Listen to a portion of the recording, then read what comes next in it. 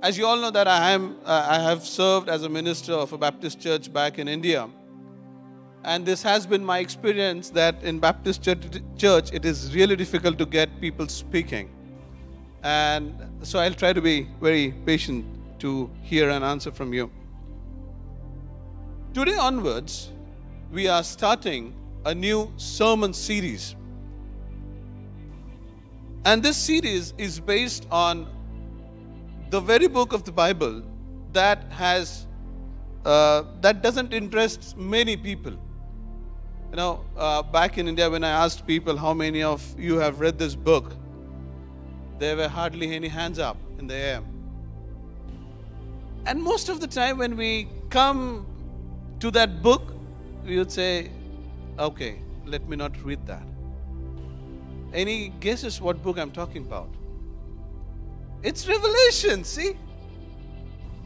That's one of the book in Bible that we generally don't read. That we think, okay, prophecy in Old Testament is fine, but Revelations, no, not my cup of tea.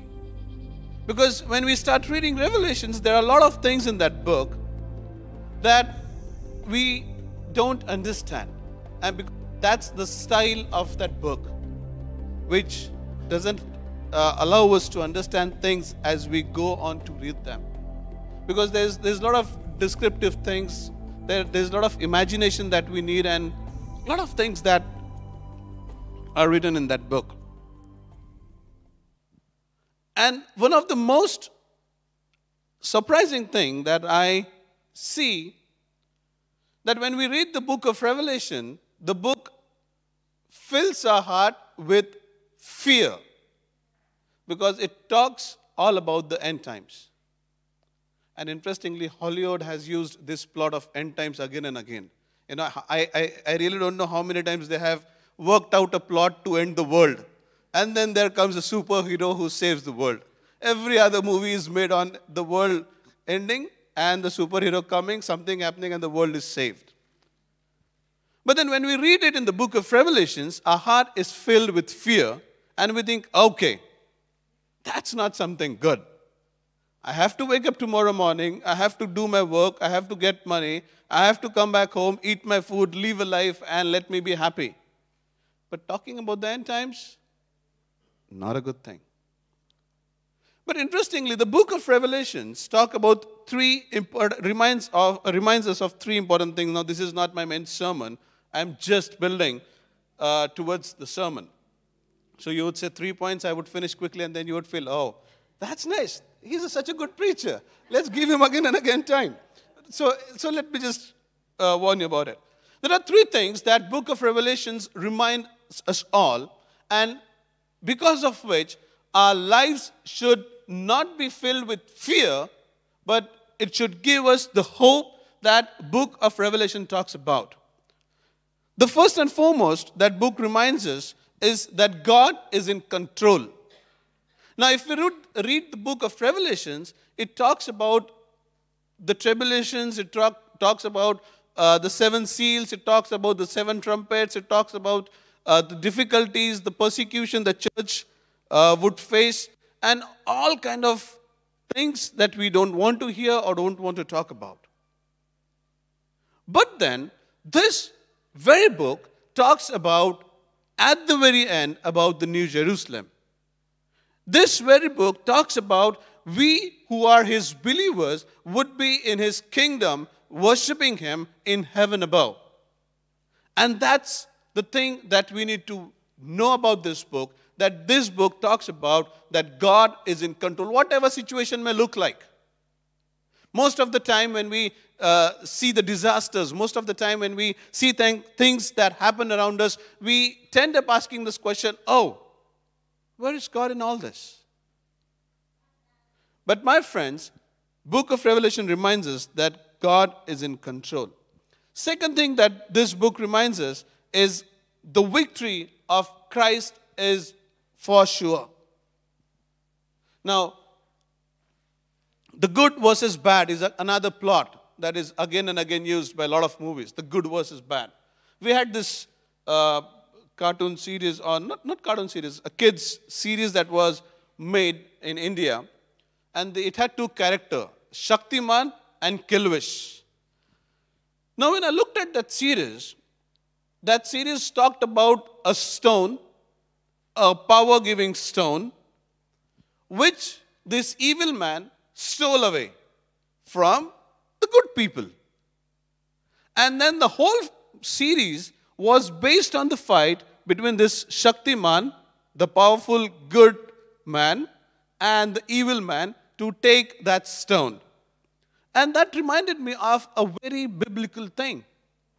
Because Satan did exactly that thing. Satan took us away from God.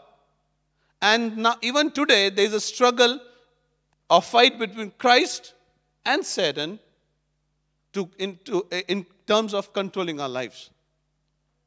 And at the end, Christ is going to be victorious.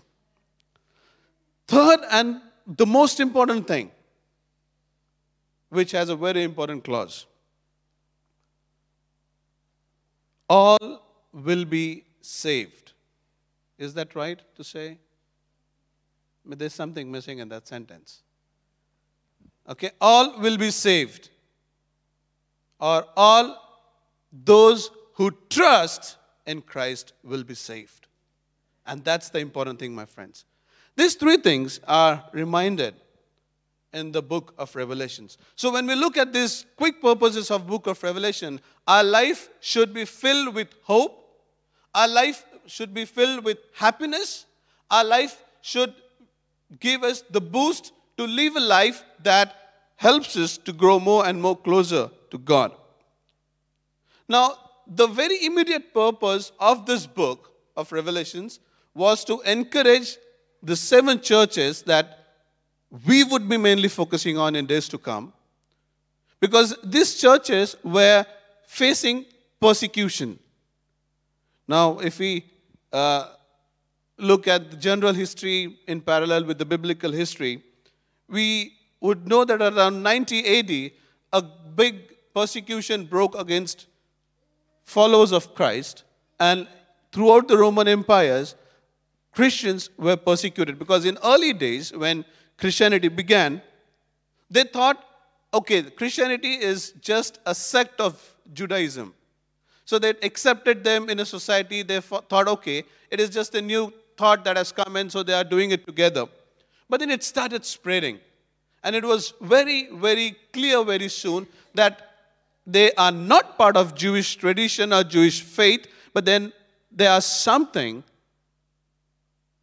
that is very, very new, because they have found the Messiah. And that has caused a lot of social issues and troubles. And that's the reason mainly the persecution broke. And when John wrote the book, it was basically to encourage those churches and the surrounding areas so that they would be encouraged. Book of Revelation is basically classified under the title of prophecy. But with the kind of material it has, with the kind of stuff it has, with the style that has been followed in the book, it is classified as apocalyptic book. Apocalyptic book basically is a kind of literature in Bible, which we also find in the book of Daniel, that talks of a lot of images, that talks of a lot of descriptions, but it gives out a message of hope. Now, there's a big contrast when we talk about prophecy and apocalyptic literature. Prophecy is given towards sinners to ask them to repent. Apocalyptic literature is basically for righteous people to give them the hope that at the end things are going to be good. Just be there. Things will be good in your favor. Now, our main focus in days to come would be on the first 3 chapters of the book. I would rather say first 2 chapters of the book. Now, the first 2 chapters contains 7 letters to 7 churches. in the Revelations. Now, if we read Revelations chapter 1, we see the list of 7 churches.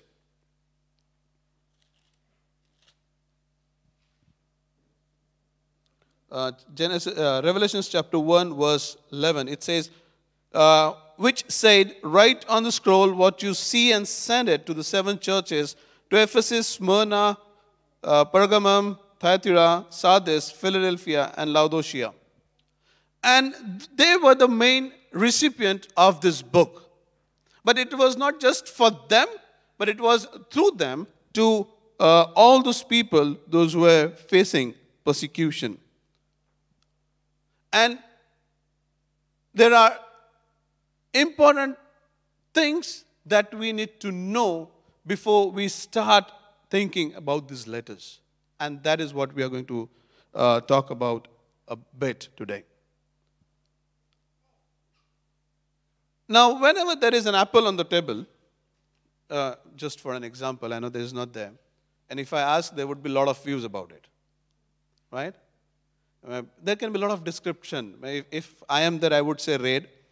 If Sheba is there, or if Sheba is there, she would say, no, it's not exactly red. She would get into the big digest of colors, and she would get into the very exact name of that red color, red shade, and she would say, that is something, I don't know.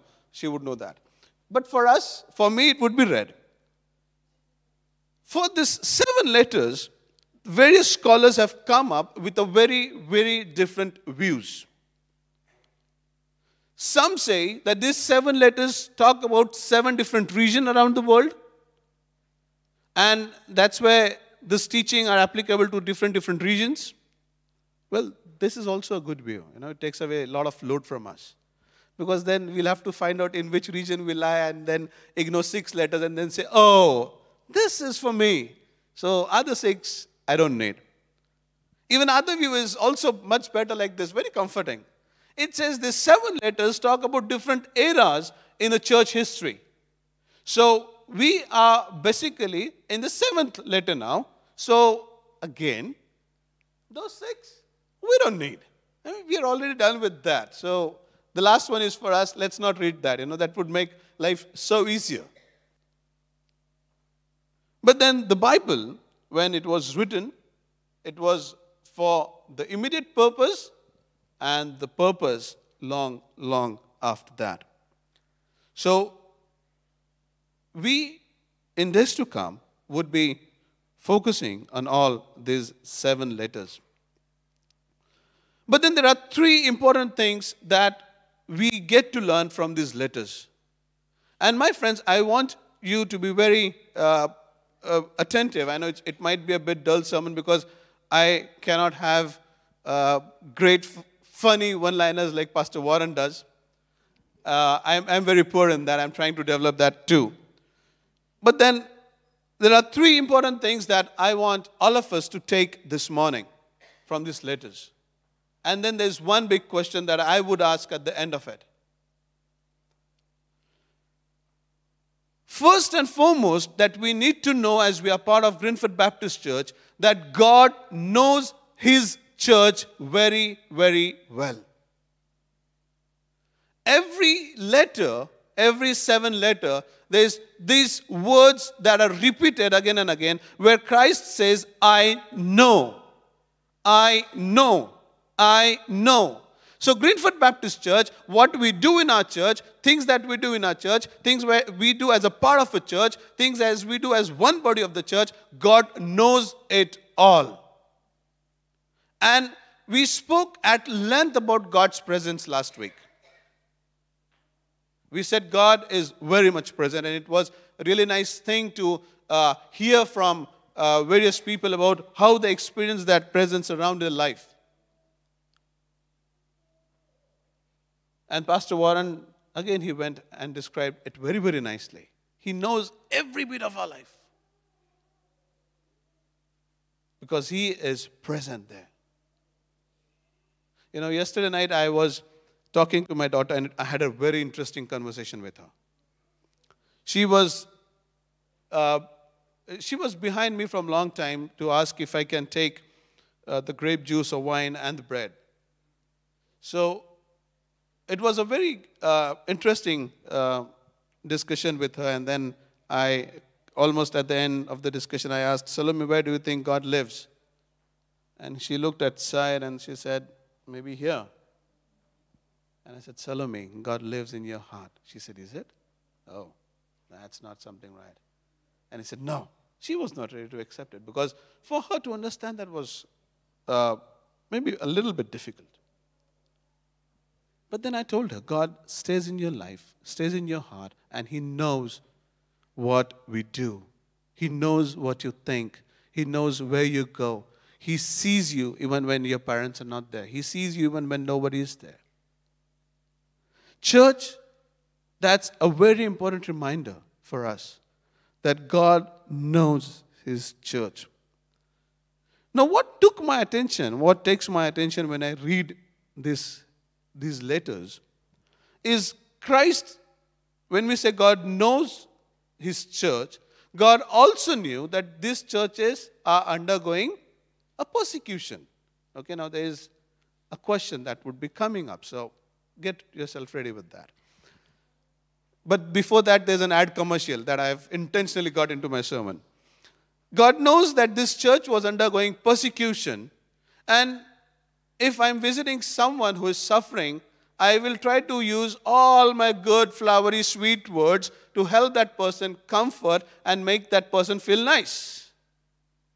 But if we read all these letters, in fact, five of them has two important sections. First thing, God says, oh, you're good.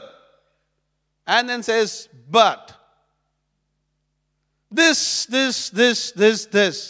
is not right in you. But what does that make? God condemned them. Another intentional condemnation word that I've used. Why I'm using this, why I wanted to talk about this is, we are really having a good time in our house groups or the Bible study groups that we have. Last week I was speaking to someone and one of the house groups is already talking about the DNA of Jesus.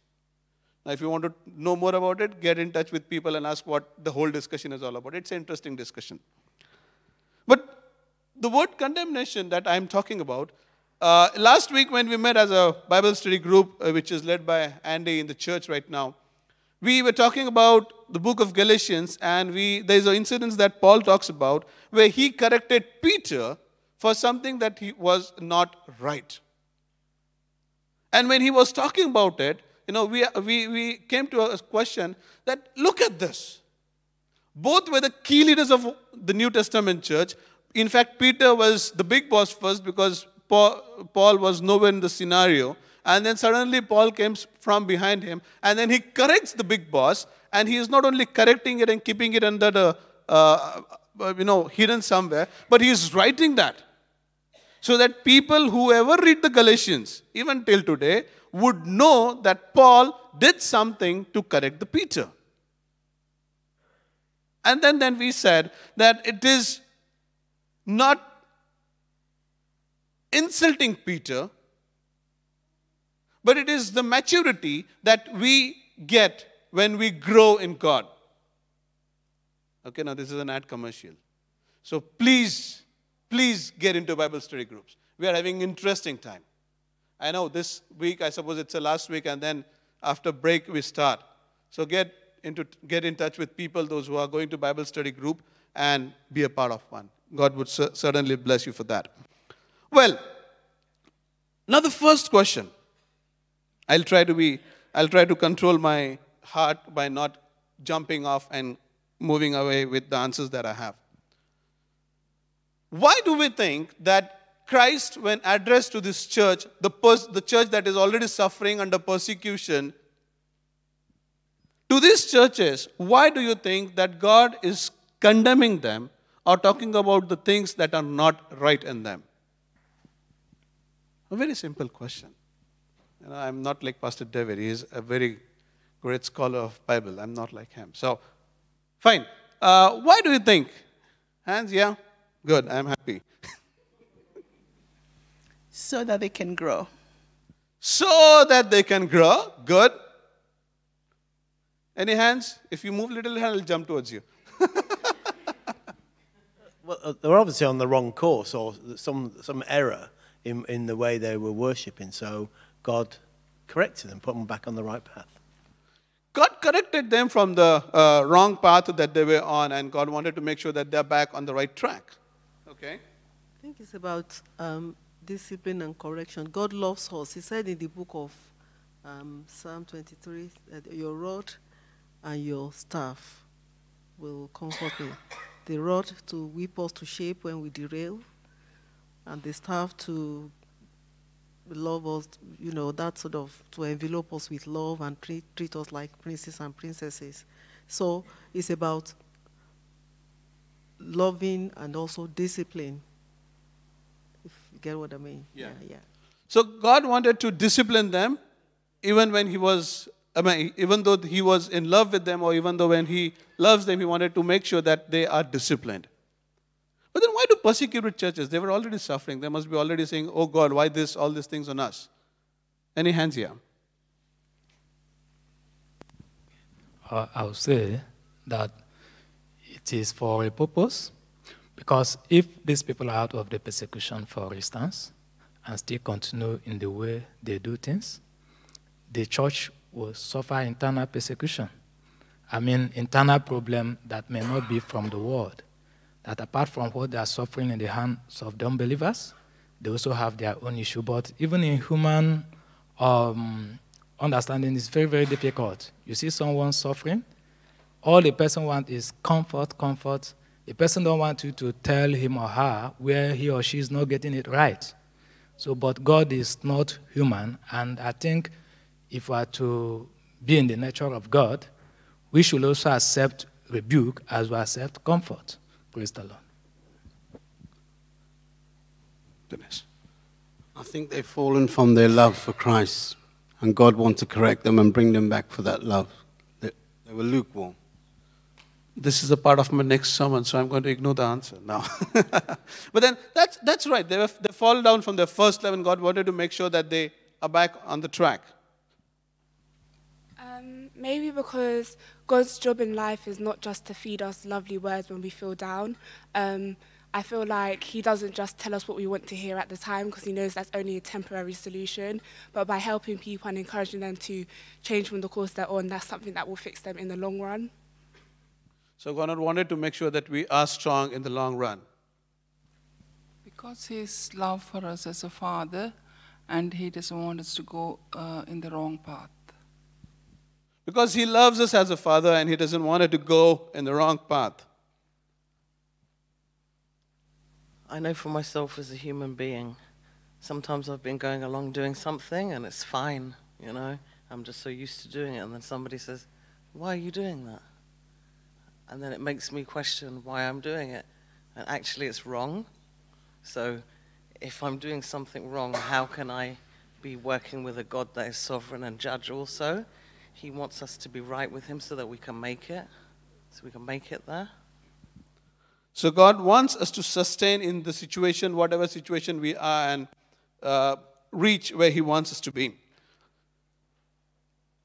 There's one important thing that I always told Sheba as we were serving back in India. If there are no issues in the church, okay, that means we are not doing it right. Naturally. Because if we are not praising God, if we are not focused on what we are supposed to do, Satan is happy about us. He would make sure that we continue in the same way, relaxed, comfortable, nice, cozy. Because anyway we are there, but we are not there. So when God is telling them, look at these factors, this you need to change, God is only telling them, as we said, to correct them, to make them right, to bring them on the path. Because God wanted them to stand strong, because if they continue in the same path, they would weaken and they would lose, or they would give away the hope that Christ had for them. God loves us, and that's a nice thing to know, but love comes with discipline. and discipline is difficult to accept, difficult to listen to.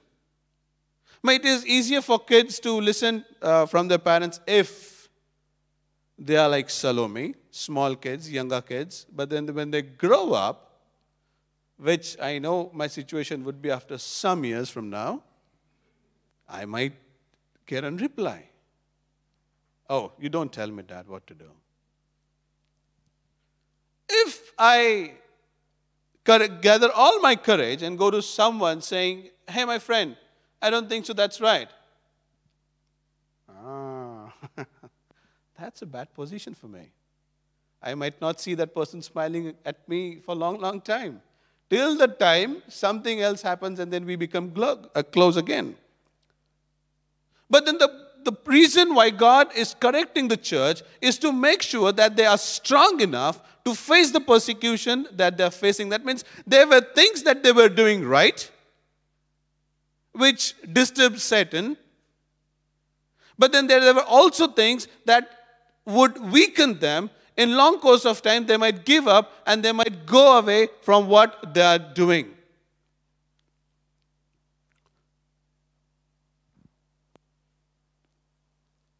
So, my friends, church, it is important to know that what we do, when we do, how we do, is all known to God.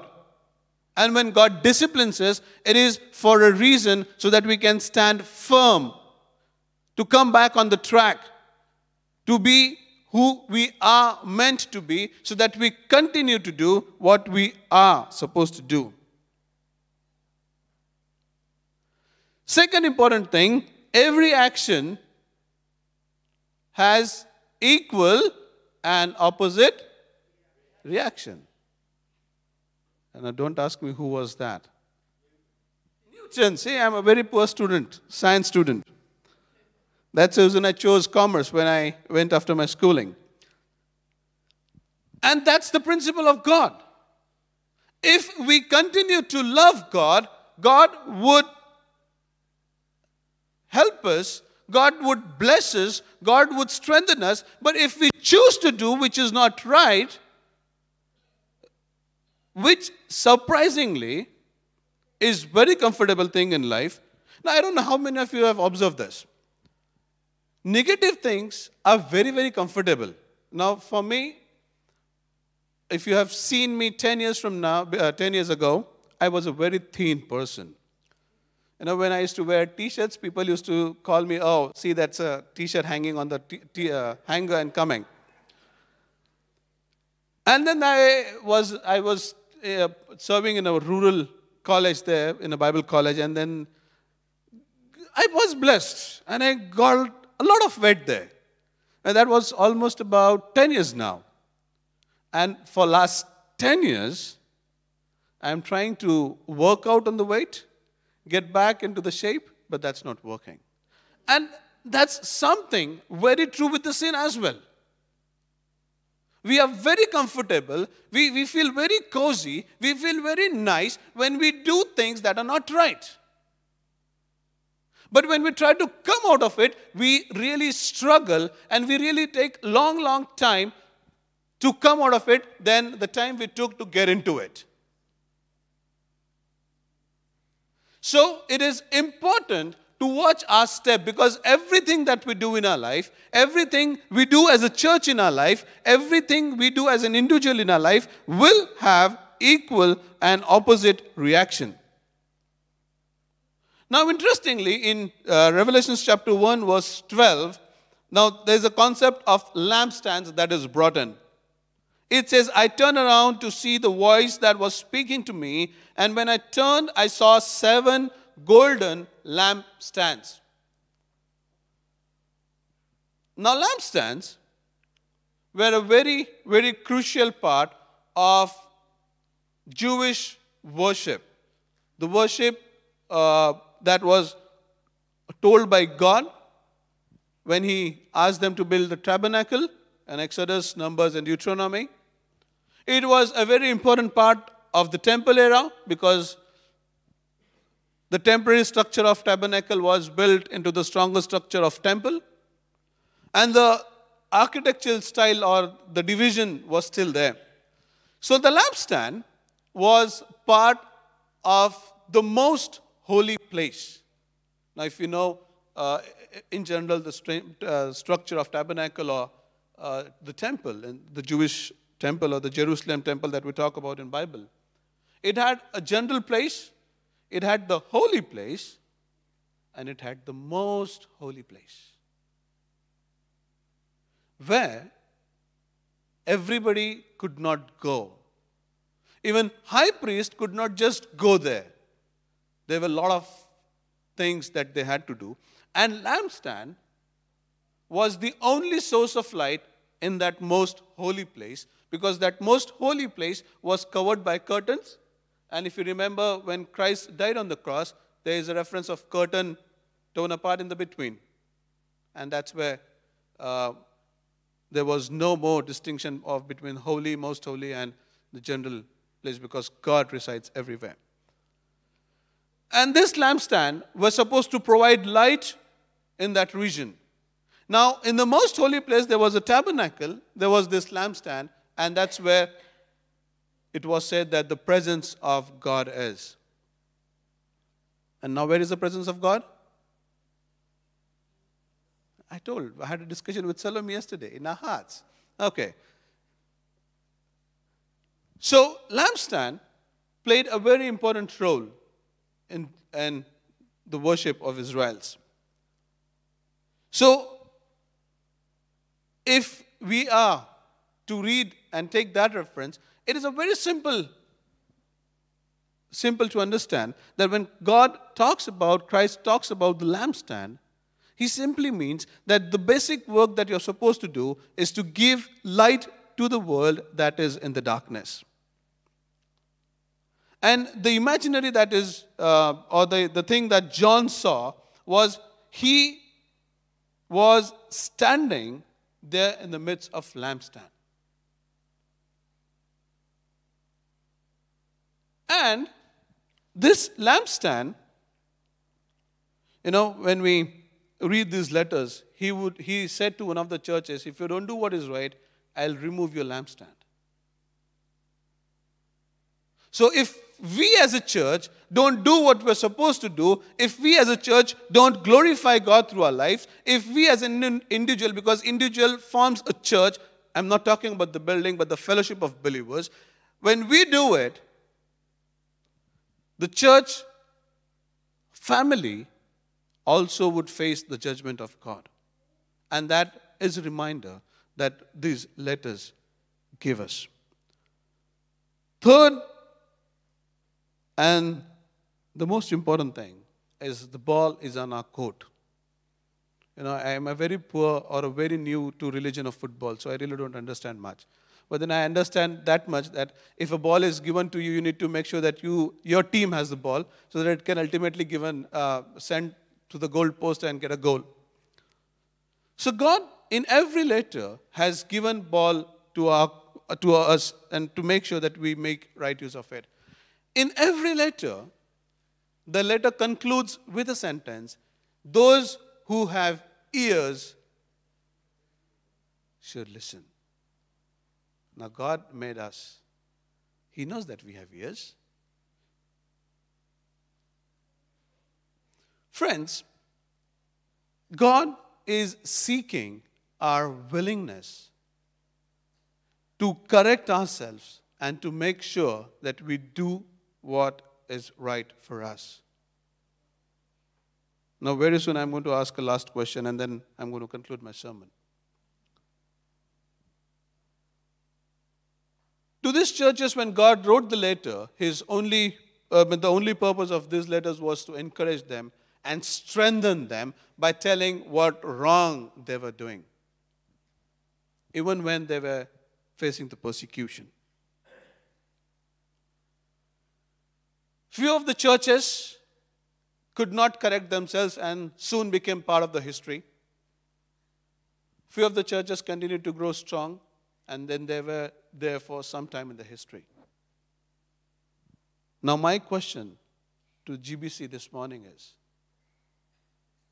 what about us? What are we? Where do we stand? If Christ choose to write a letter today to us, like he chose to write to 7 of these churches, and I really don't know how many would answer this, what letter do you think we would receive?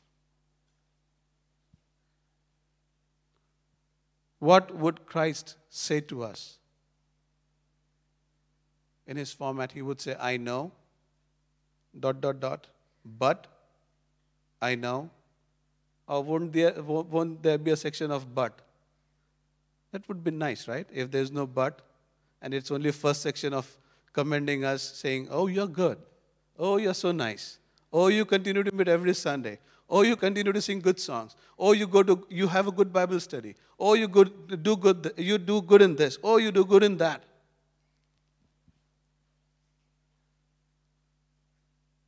I really didn't expect an answer for this.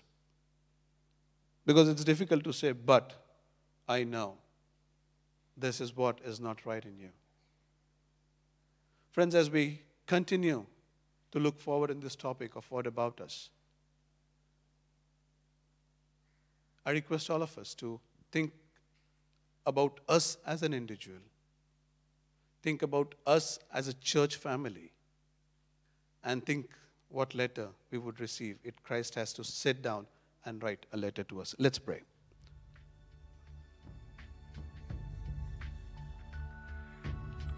Lord, we come at your feet at this time of the morning. We thank you for this time that you have given to us. Lord, we know the very truth that you love us. We know the very truth that you live in our lives. That your very presence is a part of our lives, Lord. That you know us. That you want to correct us. That you want to make sure that we are part of your kingdom. We are part with you in your kingdom, Lord, so that we would worship you with the angels. Lord, and this hope that you have given to us in the book of Revelations, Lord, is so much important for us in our spiritual life. It is so much important for us as we continue to live in this world, Lord. Lord, and we pray that this hope that you have given to us, Lord, help us to read the book of Revelations and not be filled with the fear, but Lord, see the hope that you have given for us, Lord, and live our lives in a way that would tell the world about the hope that we have, Lord. That we don't need any other superhero because we have Christ. We have God who is in control of all the situations. Even though situations might look chaotic, even though situations might look that they are out of control, but you are still in control, God. Lord, and as a church, help us to see things that are strengths. And moreover, Lord, help us to see things that are our weakness, so that we can correct them and become a strong body of Christ that would face any situation that comes around, Lord. We thank you and praise you, Lord. In Jesus' precious name we pray. Amen. We do hope you've enjoyed and benefited from this presentation. To learn more about what the Bible teaches us and how to apply this to our everyday lives, check out our biblical teaching videos at gbcweb.tv.